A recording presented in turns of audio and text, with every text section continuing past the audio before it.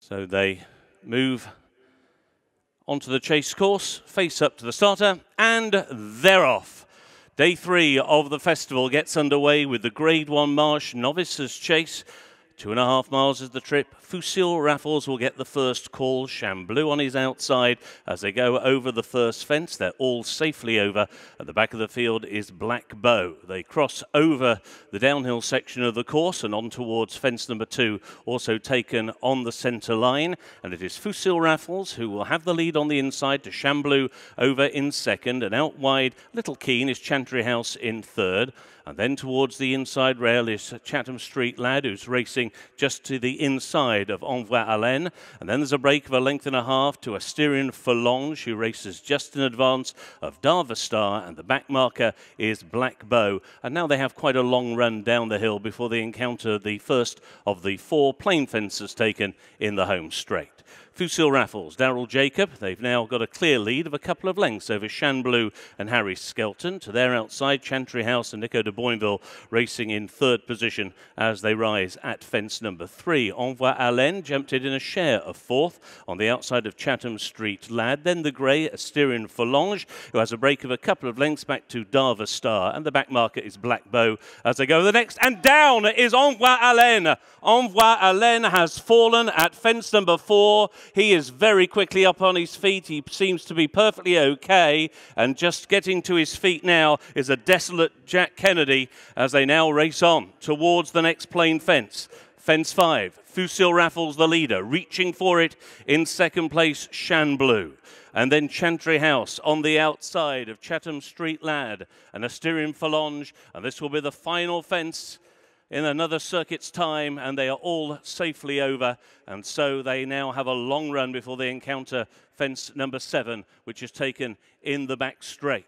And it is Fusil Raffles who leads the way by nearly 2 lengths to Chamblew racing in second, a further couple of lengths to Chantry House, who is in third.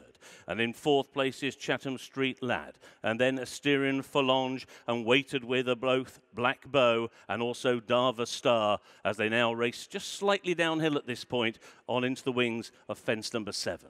Fusil Raffles comes to it, measured it beautifully, the leader. So too his nearest pursuer, Chamblew. And these two now are just beginning to press on. Chantry House, a shake of the reins from Nico de Boinville. There's been a real injection of pace here as they go to the water jump by Harry Skelton. He's really taken this race by the scruff of the neck as they've made the run down the back straight. And Chamblew now is out in front by 1.5 lengths to Fusil Raffles racing in second. And that injection of pace has caught 1 or 2 of them out. Chamblew, another great jump there as he crossed over that open ditch. The first open ditch in the race, and Chamblew now leads by 3.5 lengths to Fusil Raffles. Once again, pinpoint accurate over the next fence number 10. That was Chamblew clear by 4 to Fusil Raffles and Chantry House. And then on the inside, Chatham Street Lad, and then Asterian Forlonge and Black Bow, and Darva Star is totally outpaced over the final open ditch as they continue their journey on towards the top of the hill in the 11th running of the Marsh Novice Chase. And it is Chamblew, the winner